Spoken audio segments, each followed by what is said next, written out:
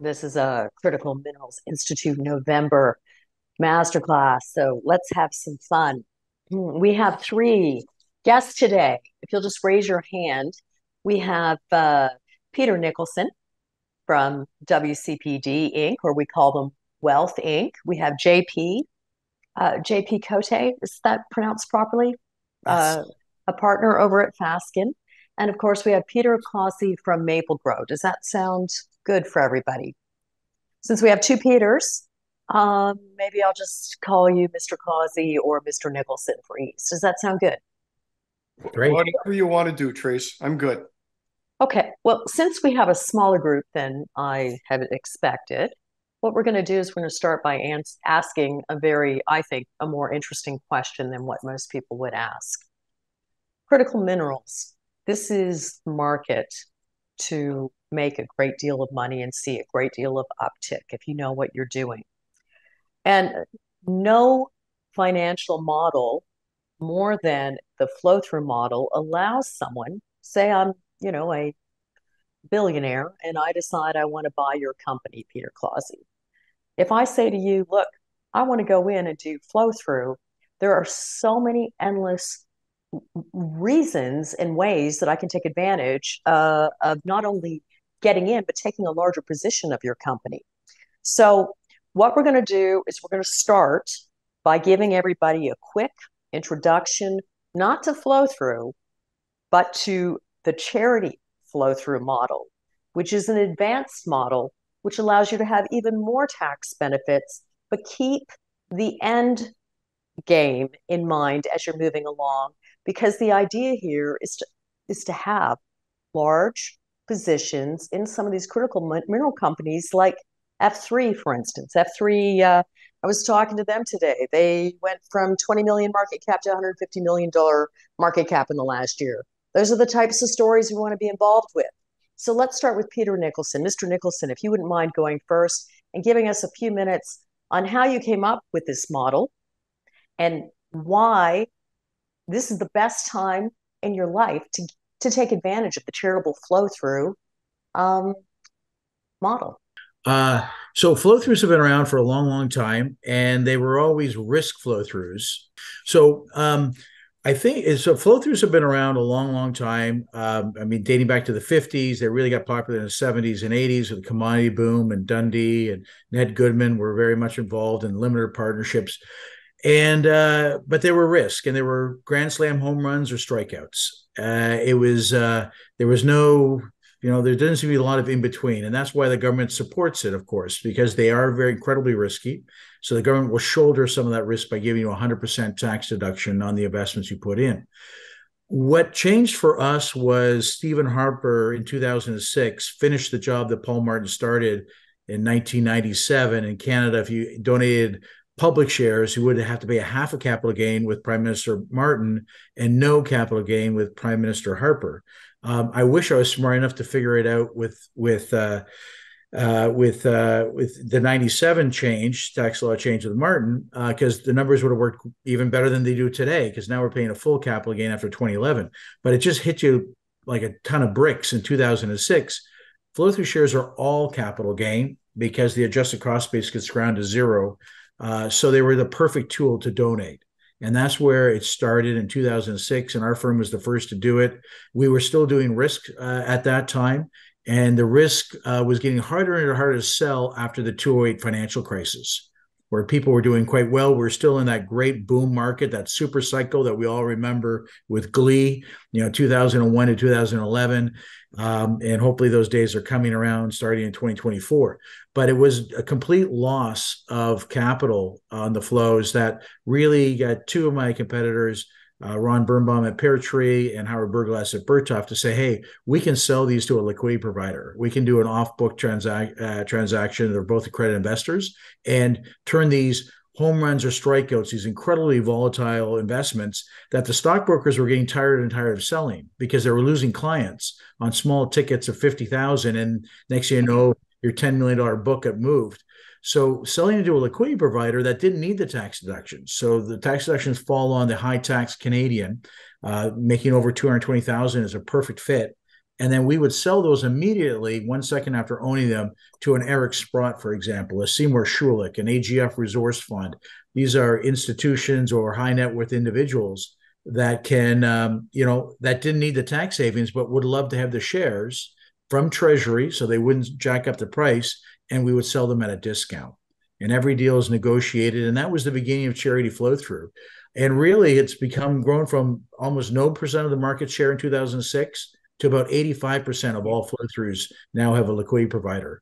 And talking to stockbrokers and financial advisors, they just don't want to sell these anymore. The bear market's been awful. It's been awful for our liquidity providers too, although they're more sophisticated and they can handle the bumps better than the retail investor. So I think it's really saved the industry, this charity flow through. Yeah. Don't disagree. Couple of things. I agree most of that. And it's not the billionaire you're chasing, because his net worth is based on a balance sheet. To invest in flow through, you want to be generating personal income. Now, you set the 250 threshold. I don't know what it is for corporations, but you want to be a high revenue earner to take advantage. Technically, they're not called flow through. They're called government incentive securities. We all call it flow through because nobody can remember what the hell a government incentive security is. Flow through is a good name because the losses of the mining exploration company flow through to the investor. This is purely a fiction of the Income Tax Act. It doesn't affect corporate structure, doesn't affect stock exchange listing, affects nothing. It's purely a fiction invented by RevCan to help out investors and to help out mining issuers raise capital. Well, Peter, you might even add that exploration companies, as everybody knows, really has no revenue. So like any business, if you spend $100, you can deduct that $100 against your income. But these companies, they're involved in exploration. So they're spending millions and millions and millions until one day they sell, maybe they hit, and then they take the mine into production. And then in 20 years, they start earning revenue. So those tax losses, which should be able to be used, are never really usable in the general sphere of the market and the Income Tax Act. And so what this allows government to do and the issuers to do is say, I can't benefit from these deductions. So you, Mr. X, that wants to invest in our company, you benefit from them. Yep. So buy the shares of our company. We'll issue them to you from Treasury at a small premium or at a large premium, depending on the deal. And if it's in Quebec, it's going to be a large premium, right? Exactly. And in exchange, you'll also get a benefit of 100% deduction and in modern times, 15% credit on any mineral, a provincial incentive, depending on which province you live in. And since 2022, you get a 30% credit rather than a 15% credit for anything that's critical minerals. Right. So the government of Canada has this critical minerals list. Now, Jack and I have killed a couple of cells discussing how the hell they came up with this list, what's included, and how did they exclude silver from the critical mineral list. But I digress. If you will get a geologist on your team to certify in advance that the point of your exploration is to attack one of those critical minerals listed by the federal government, then yep, you qualify for that 30% federal credit and then the provincial credit, depending upon which province you're in. Peter, so how's that, Tracy? Is that a good start? I think it's a great start. But here's what I'm interested in.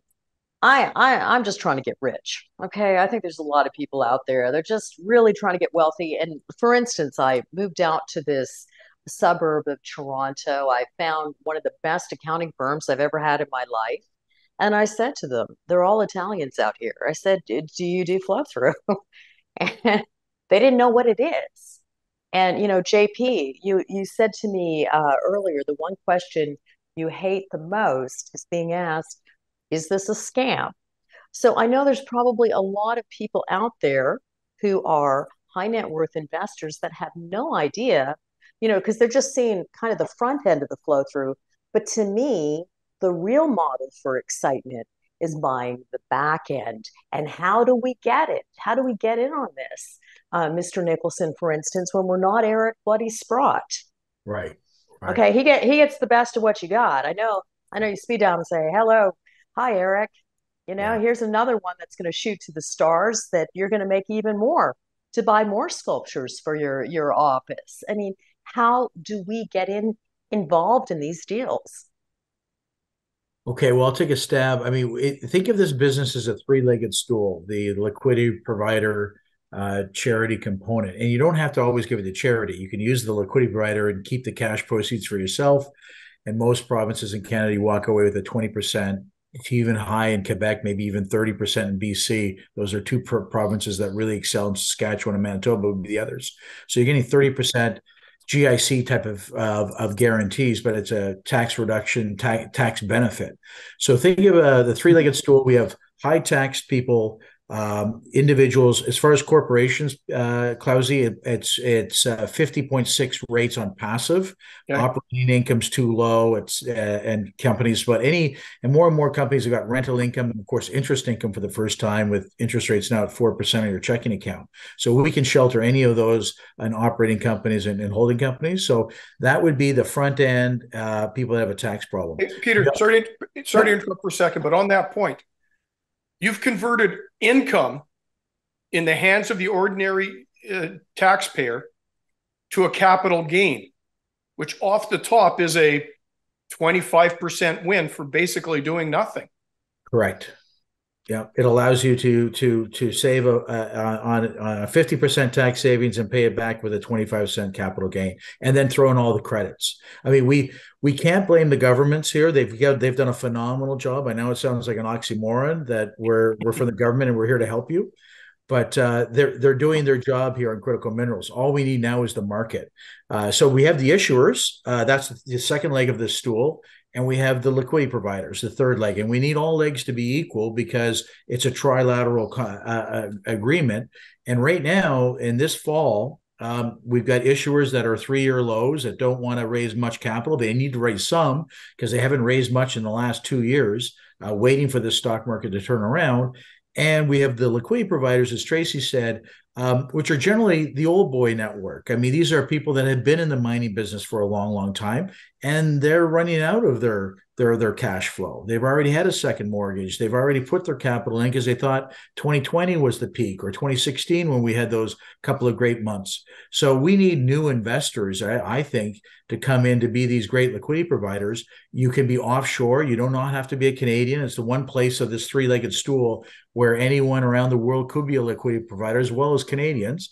And I've been an individual liquidity provider where I only take down 50 or 100 or 200 grand. And there's mutual funds, resource-based funds that'll take down 5, 10. And lately we've had the Australians come into the picture, which really helped our business from April to August, with a bunch of institutional Aussies that are saying, wow, we can't believe how cheap the Canadian critical mineral stocks are. They're significantly cheaper than we find in Australia. And our Aussie friends have not been burned as bad as the Canadians. I mean, the Canadians feel, that they know it the most, the people in the mining business in the Canadian, but they've been hurt by it by the most, and therefore they hate it. They hate it the most. So I think we need new investors. And on the junior space where we are, unfortunately, we have to look at retail investors, and they can become these great liquidity providers. And why would you want to be a liquidity provider? You're buying a stock that you love to own, but not at the dollar where it's trading, but maybe at 90 cents. And you also get warrants. So you're getting at about a 10% head start. And on these blood in the street levels that we're finding ourselves now in the fall of 23, probably a great time to be a liquidity provider. Right. So, JP, I'm going to throw this to you in a second, since I'm only a pretend lawyer. You're a real one. I've been doing this for 30 some years and assisting the markets. And the rule has always been, you have to be a Canadian company to raise flow through. You have to be a Canadian company.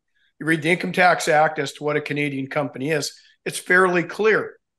But over the past year or so, I've seen transactions being done with what I would call non-Canadian companies, in that they're listed on a foreign exchange, but they have a Canadian assets within a Canadian subsidiary. Right. So how is that working? So you don't need to be a Canadian company in order to raise flow through. So it's a common sort of misconception. You need to have a Canadian asset. So you need to qualify as what the Income Tax Act defines as a principal business corporation. And a principal business corporation means a corporation, and a corporation is defined loosely.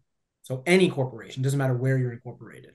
But if you're a corporation and your principal business, which means 90% or more, so all or substantially all of your business, is in the sphere of mineral exploration in Canada. So if your business is exploration in Australia and you don't have assets here, then you don't qualify. But if you have assets in Canada, you can make the claim that you have a principal business, which is the exploration of minerals. And as long as you have an interest in a property in Canada, you can qualify as a principal business corporation for purposes of flow-through shares. So go ahead. Sorry. Well, I was going to say the structures usually end up with a Canadian subsidiary, but it's not the Canadian subsidiary that's doing, the issuances, right? Because you're not gonna want to dilute your subsidiary that owns your assets. Right. You want the dilution to happen at the publicly traded level. Otherwise, otherwise it doesn't make any economic sense. So the only reason that these companies have subsidiaries is it's just easier from a logistical perspective to have your claims owned by a Canadian entity that has all of that risk associated with it, rather than having the parent company that's listed offshore. So riddle me this, Batman. I'm an Australian institution. I'm investing in Canadian flow through for $1 million. Doesn't that assume that I have Canadian income that I want to offset those deductions against? So exactly. So there's two types of investors into flow through shares: individuals and corporations that are residents in Canada that have ordinarily Canadian income, and you can have non-residents that have a Canadian source income. So if you have a portion of your business that's here, then, or if you have assets that are here that are deriving income, then you can use that. But what we're seeing is rather where Tracy was going in terms of non-residents buying on the back end of these transactions. Right. So yeah, that's something different. Yeah, exactly. So Australian and UK company coming in and buying Canadian assets and then raising flow through to fund exploration on it.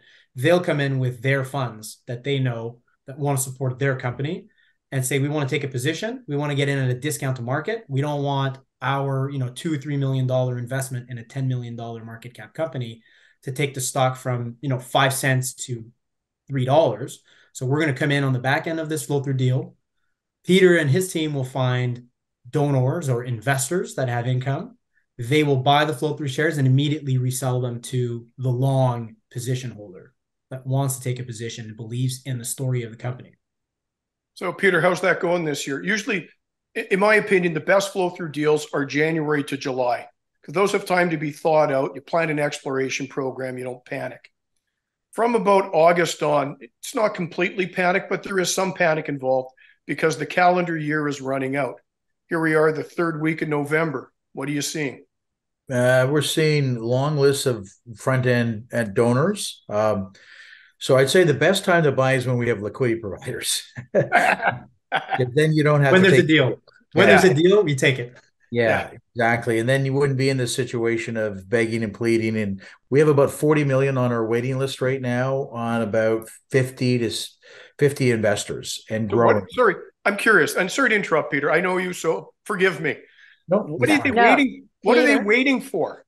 Peter, that's a good question, Mr. Clausi, because I'm sure everyone in this audience is going, what? 40 million waiting for what? Take the 40 mil. Yeah, what the 40 mil? Well, I mean, last year I finished the year at 75 million on the waiting list with over 100. And I think we had a peak at about 120 million of people that wanted product towards the last couple of months. And we had a couple of big issues and we worked exceptionally hard right to the end.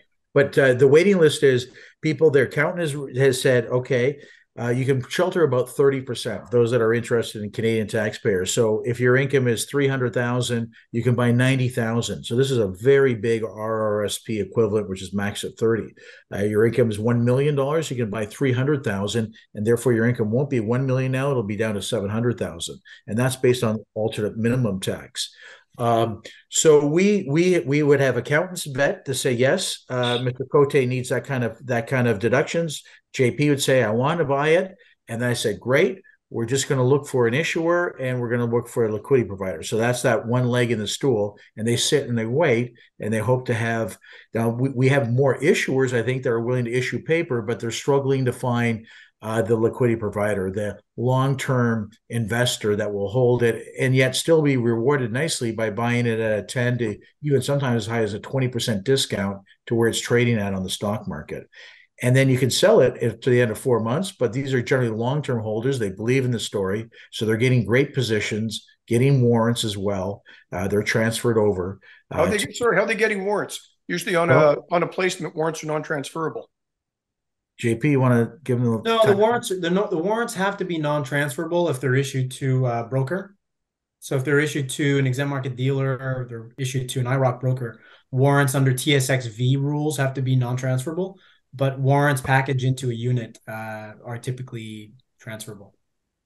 Okay. That's when I've seen non-transferable warrants, it was a mistake. It was a mistake done by whoever was issuing them. It wasn't required. Okay. So I would say we have two harvest seasons in this business where the investor donors are very interested. The first part is usually February to March. We usually have a federal budget coming in March or April. Clients love this product so much that they're worried that there could be a negative tax law change. We even have clients buy twice as much as what the accountant tells them because you can stockpile it. They know that their rabbi is coming or their pledge of the hospital and university is there. And then you get into the soft spot. So in these harvest periods, like before budget, before year end, October, November, December, then the strength goes to the issuers to demand a higher premium and the liquidity providers to get a higher discount. So generally the returns for the investor are worse in the last several months of the year and maybe worse before a federal budget. The sweet spot for the high tax Canadian investor donor would be from April to August. And we were so sweet and we had so many Aussies. I turned down about 20 to 30 million where I just didn't have enough front end people. There was no one waiting on the waiting list. And I reminded them of last year being left out for many of them. And sure enough, it's repeating again. Now, if the markets improve, continue to improve, gold goes up, maybe we'll have a banner December. But I've got 40 and probably could place 100 million of front end flow if I could find more liquidity and more issuers that are willing to do some. I know why they don't want to do the 10 million drill program that they wanted to, and they're always optimistic. Look, Peter, I've got some great news coming. The stock's gonna go up. Yes, right. And lately, for the last 2 years, the great news actually just means selling opportunity, and the stock goes down. Yeah. So this is the kind of market. I've been in this business for 36 years. This reminds me of the Bre-X. I mean, this is probably worse because Bre-X was a fraud, but it's the same kind of view that the people that are in the business just don't want to invest any more money. Thus, I keep on repeating that I think we need new people that made their fortunes in great real estate deals over the last 10 years, technology, and even marijuana and Bitcoin to pivot out of those great assets because they're not going to continue, in my opinion, and move over to a commodity base because we're in the golden age of electricity, minerals, and we're going to need to get to 2050. We're going to need all these critical minerals and maybe even a good time for gold. I know Sprott, Eric believes gold's going a lot higher. We've been hearing that story for a long time, but maybe this time he could be right. But I'm a lot more confident on critical minerals. And we're in the beginning of a 20-year period. And to sort of segue there into the discussion from before, one way and what we see a lot, from a law firm perspective is we have clients that are mineral exploration companies, and they need to raise capital. They're waiting for markets to turn so that they don't have so much dilution. But one of the reasons why they love these types of charity flow-through offerings is essentially they get to pick who's buying the shares, right? They get to pick the ultimate end buyer and who's taking a position in their companies. So they love it when they get the opportunity to bring someone favorable, bring someone that they know will not be dumping the stock in 4 months in one day, and to take a longer position. They get a premium. They find a company that's going to take a long position. So they get more money to spend, and they get, they don't have so much downward pressure on their stock price come 4 months. What you just said, JP, tickles one of my pet peeves. Is people who call it charity flow through without knowing what the hell they're talking about. It's like when you say, we're going to buy a house. I went out and bought a house today. Really? You looked at the house 6 months ago. You had an inspection. You arranged for a mortgage. You got a lawyer. You moved. You sold your own house. And today you bought a house. It's the culmination of 6 months of work, a series of transactions.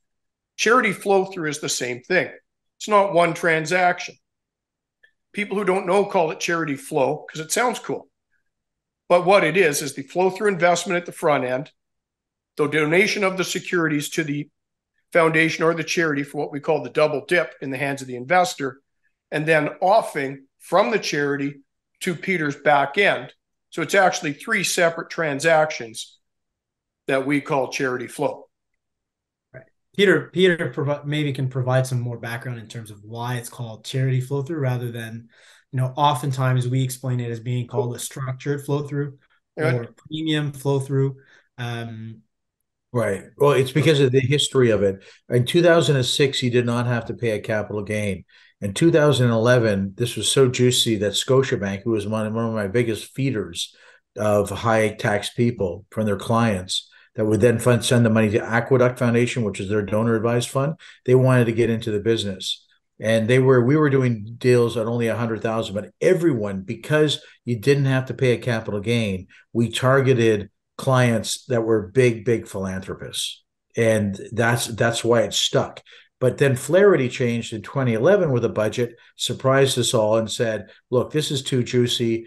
If Scotiabank's going to get into it, because they asked for an advanced tax ruling, finance said, well, what can we do? Well, why don't we just take back the capital gain, and whether they donate it or keep it for a profit and sell it to a liquidity provider, then they still have to pay a capital gain.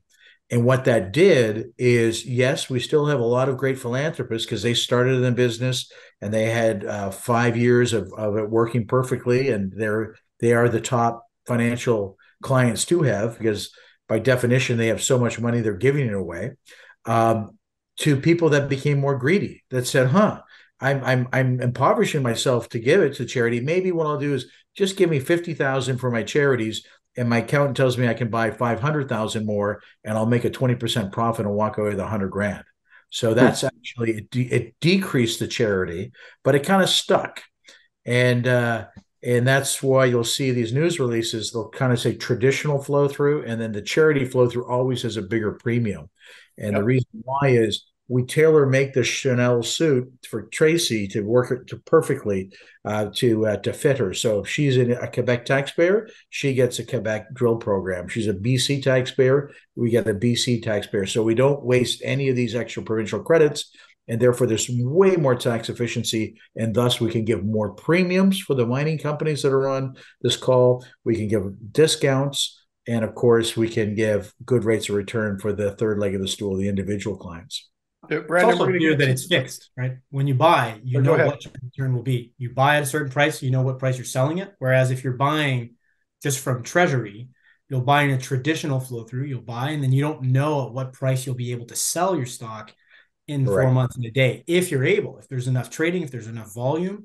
So you may end up taking a 90% loss, and then you've essentially used your tax credits for no reason. Whereas in this structure, you buy, you sell, and you know exactly how much return you're going to make if you're not making a donation, and even if you are. And so, John Clark, were you waving your hand or were you fixing your hair? All right, thank you. So, not to be weird about it, but this is nothing new. We've had flow through for a long time. Yep. Has the government at any level done anything to either exacerbate what they're giving away, or are they planning to give more? What is the fundamental question we're discussing here? Because it should be available to anyone. I grew up, well, you can buy 10 stocks, and as long as one of them is successful, that's the 10 bagger, right? You paid for everything, and you've got these losses. What is different now in this conversation, to me anyway, is only that we're talking about it in terms of critical minerals. John, I'm gonna no, John, you're missing the point. With a charity flow through, when they go to the back end buyer, they don't take it to the market. It's not open to everybody. You don't get that opportunity to buy it at a 25% discount to the rest of the market, like the rich guy that's done the charity flow through that gets the first opportunity. That's my understanding. That's one. And with all the new critical mineral tax benefits, if you start understanding how to do the two-step, like in Saskatchewan, which I'm sure Peter Nicholson is going to share with us in just a second, the advantages far exceed anything you've ever seen from flow through. Okay, so this is not all flow through. This is new flow through. Well, I guess John, what's happened with this terrible bear market that started in 2011, the financial advisors in Canada got tired of their clients going up and down with the rates of return. And you're obviously you can handle a lot of risk because you buy 10 stocks, 10 junior stocks, and you're looking for the 10 bagger, and you can handle that. Most clients couldn't. And you can still buy the risk, but we've also now give you a second option where you can buy a guarantee. And unlike a GIC or a bond, which even today still only pays about 4 or 5%, we can give you a guaranteed rate of return via your tax savings at 20 to 25%. You're not going to make the 100% 10 bagger return, but you're also not going to lose 90%. And this has been a much better sales tool. And we've been selling it to another group of people that never bought a flow through since the 50s, 60s, and 70s. Those are generally dentists and physicians and accountants. We never had, on my website, you'll see a testimony from the Saputos and the Greenbergs. These are multi-billionaires, and they're buying it by the bucket load because they want to use it as a philanthropic angle and a tax reduction strategy. And they're only going to buy it because it's the GIC of tax reduction right now. And it's 17 years. Thank you, Peter. That's very informative. Thank you. Okay. Yeah. So can we bounce over to Brandon's question for a second then? Peter, this is going to go to you. You were talking about the roughly $250,000 income level as making this the best person for it. Why? It has to do with the marginal tax rates, and it's so 220,000. You're at, for a lot of provinces like Ontario, Quebec, you're at 54%. Even the lowest, Alberta, is at 47%. You can still buy it at 150 grand. But your marginal rate might be down to 40%. So for every dollar at marginal rate of 40%, you only get 40 cents of tax savings versus a dollar in a higher tax bracket, like a well-paid lawyer at Fasken's, you'd save 54 cents of tax savings. So that's where it fits. And quite frankly, we have clients that buy every year. They love that GIC feel. But when they really come to the tables and they sold a business, they sold a massive amount of real estate, they got a retirement package, that's when they have a big lump sum. And so keep in mind, for next year, if anyone on this call, if you're planning to have a big tax bill, that we'd be happy to work with their accountant and take a look at where this would fit. But that's not to say only people who make $250 a year can do flow through. Anybody can do flow through. Anybody can do flow through. They just can't get as much tax savings. And when we're looking at the GIC portion, because there's no upside for us, we're selling that to an Eric Sprott. People that make 50 grand could take a flyer, put 25,000 in it and hope to double or triple it. And the way that this market is, maybe this is the year that they do get the 10 bagger, because we've been waiting for this for many, many years to happen, this turnaround. Just to clarify, though, you still need to be an accredited investor, right? So you need to qualify under securities laws in order to buy in a private placement. So you need to have 200,000. You can have exclusions, though, can't you, JP? Where if you buy smaller amounts, you need a prospectus exemption. Yeah, right. I mean, we don't see too many offering memorandums for these things. So generally speaking, there are some prospectus offerings, very few, but generally it's private placements. And by private placements, you need to have $1 million in assets or 200,000 of income.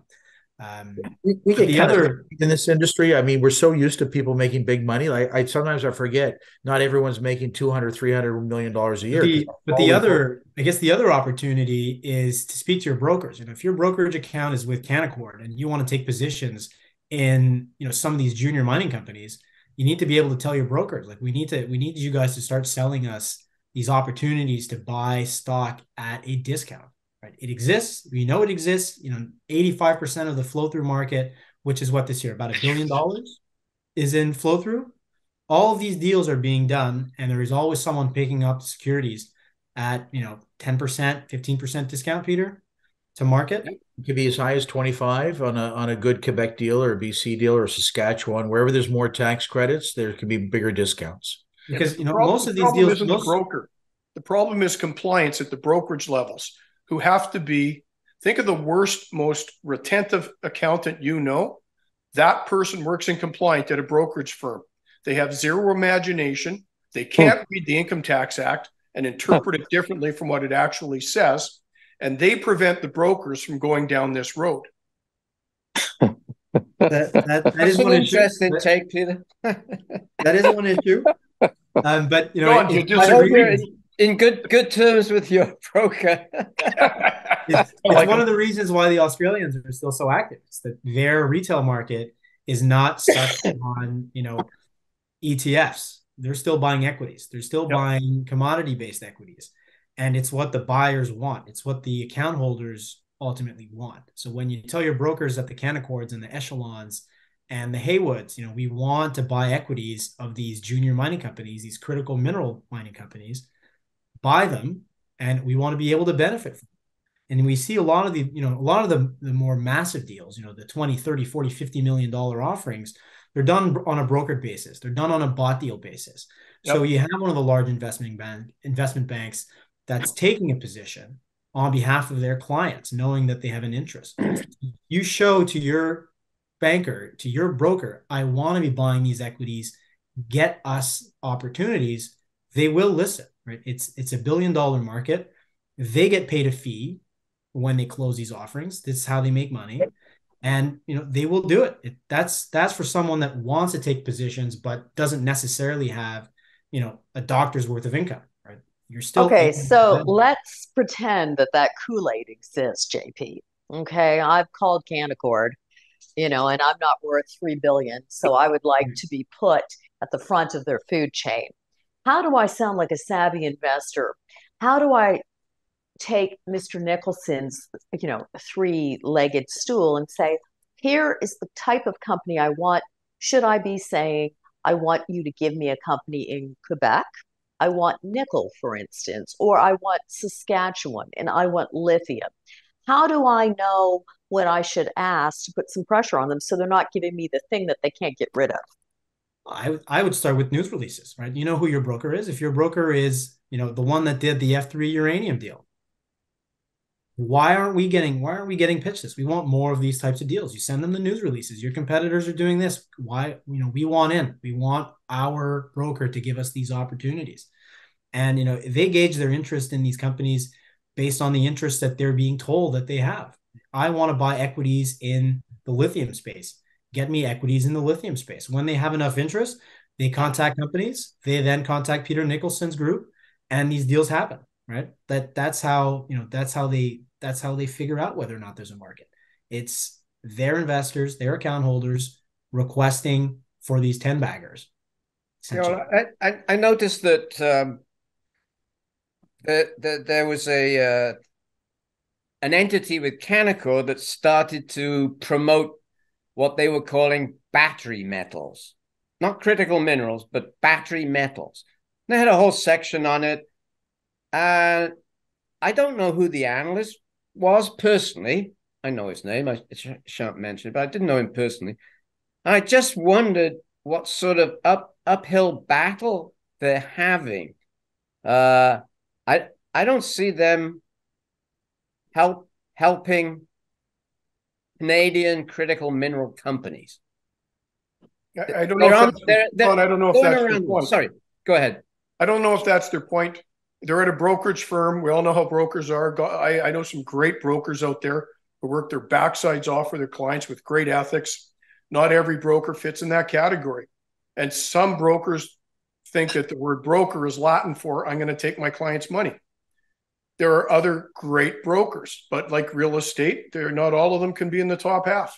So I'm going to stop you right there. Peter, Mr. Clausi, JP was giving some really good tips on how to do this by, select news releases that you like and say, I think this company has a chance of being a 10 bagger. I would like to own a piece of it, and I'd like to buy the stock at a 25% discount to the market. Can you call Peter Nicholson, please, and do a charity flow through and tell them I'm interested in the back end? Give me some other tips. Okay, I'm sure what you're hearing here, Mr. Nicholson, is the fact that there is no information, there is no YouTube videos on how to do this yet. Right. And everyone likes to watch videos and not read anymore. So glad we're doing investor intel on the in the video.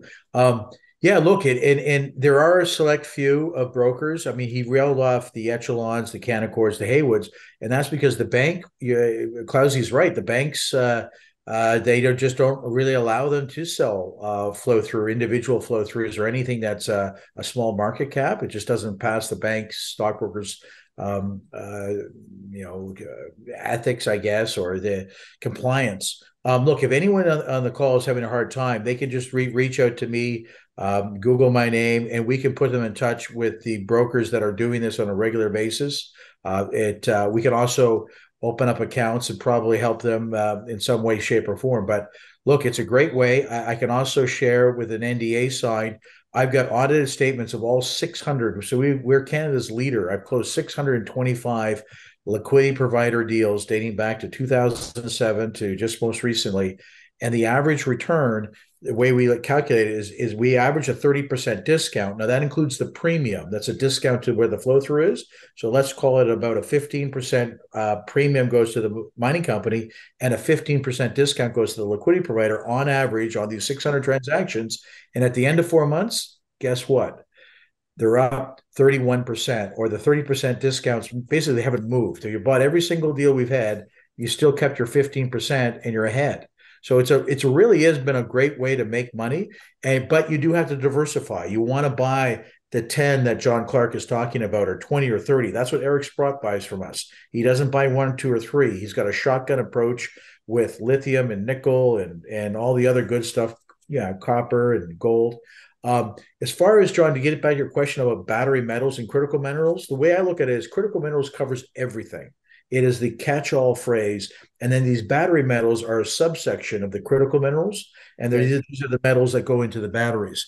As a positive, I can say prior to the word critical minerals, I mean, it was kind of coined. It's on every financial London Times, Wall Street Journal, Globe and Mail.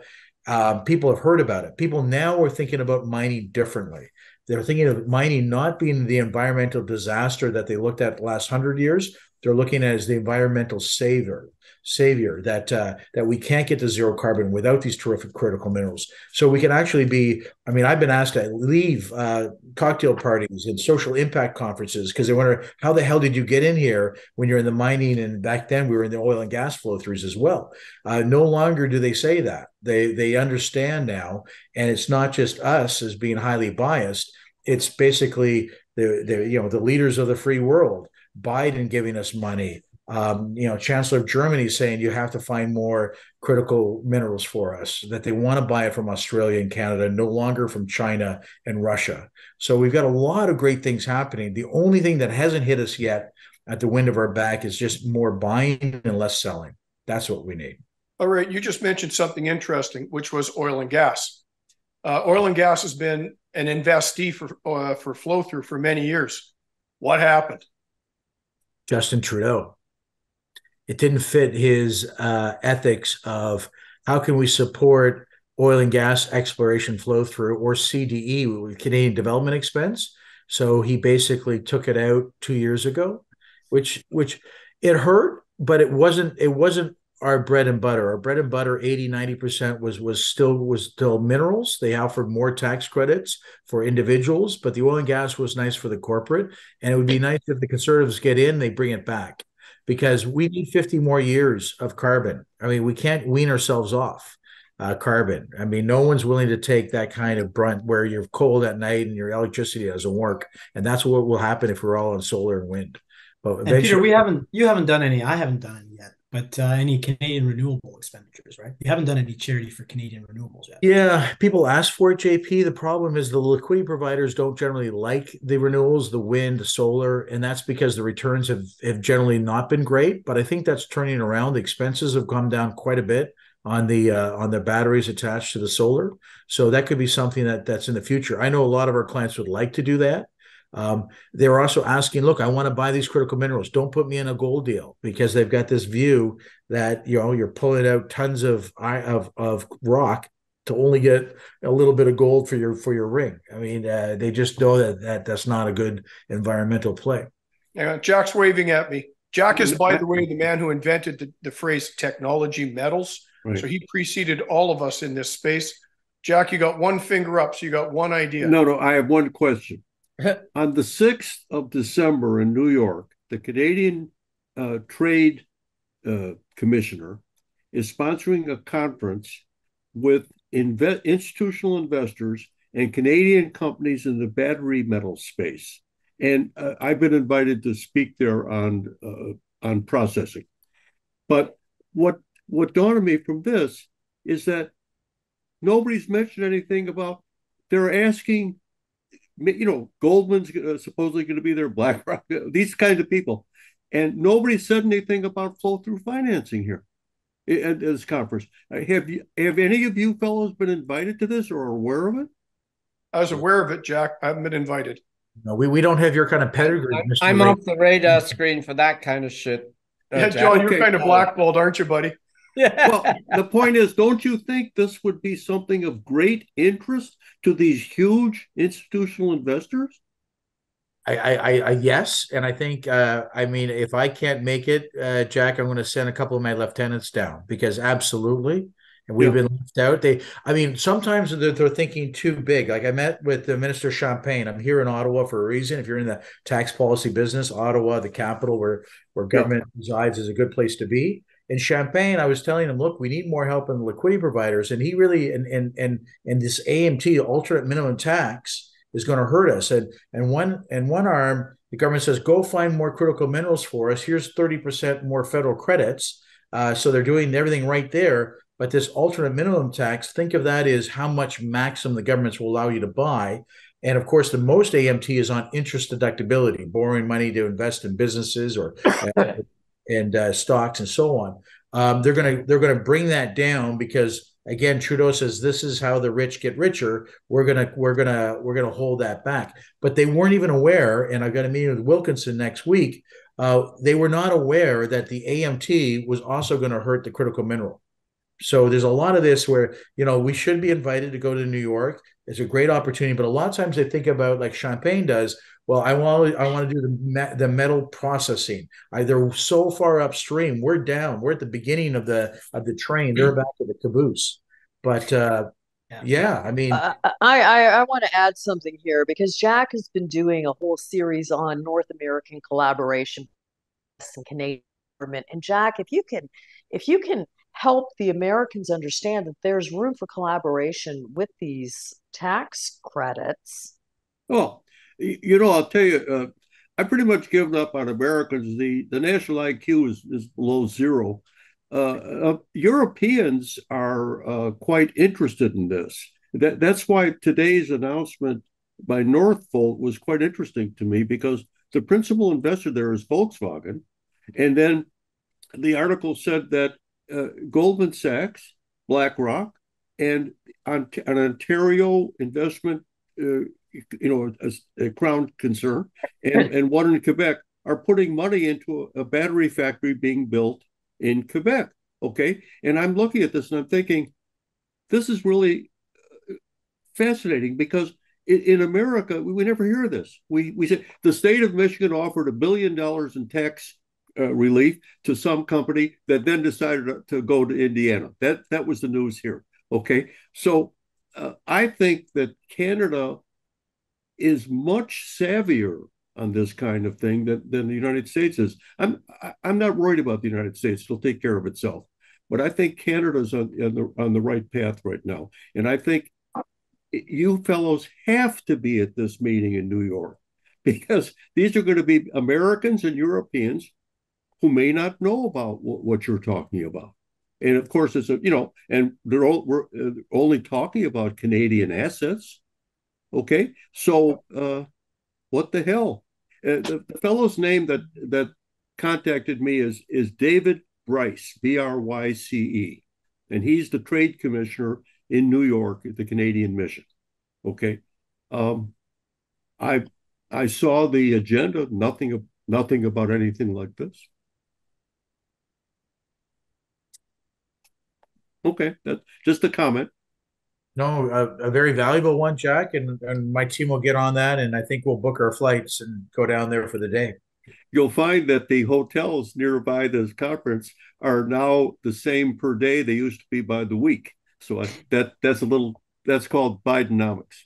That's just like hotels during PDAC this year. Yeah. So what's the future? So then what's the future flow through, Peter? I know PDAC lobbies hard. They call it the METC. It lasts for 3 years. PDAC lobbies hard. It's renewed for another 3 years. Are we going to see it renewed for another 3 years? I believe so. Yeah, it's a small amount of money, a little over 100 million. You know, I like how you say that. Well, in the big scheme of things, when you collect 300 billion of tax revenue, 100 millions are fucking rounding there. But yeah, no, and the politicians love flow through because it creates jobs in the north. It's the biggest employer of indigenous. It works, you know, to get our indigenous friends to work. We call it the fishing pole rather than giving them the fish, which isn't helping them get off their drugs and alcohol and other addiction issues. The people in finance don't particularly like anything to do with tax credits, tax deductions. They want more of a flat tax, but the politicians love these gimmies, giveaways. And so, no, I think we're good. I feel very confident because of the critical minerals, Peter. If there wasn't critical minerals and we don't have we have to find so many more, I would worry, and I always used to worry, but now I think we've got the politicians completely on all sides, even the NDP, which is a bit of a surprise. So I think the future looks good. What we need to help is to have some great banner years. Is we need people to make money, and these blood in the streets just don't make sense to me. And I keep on saying we need to educate the retail investor to start with, whether that's with Investor News like Tracy's doing, whatever way we can to let them know this is the next great pivot. Sell your technology, sell your real estate, and move into something that's just been beaten down to a pulp.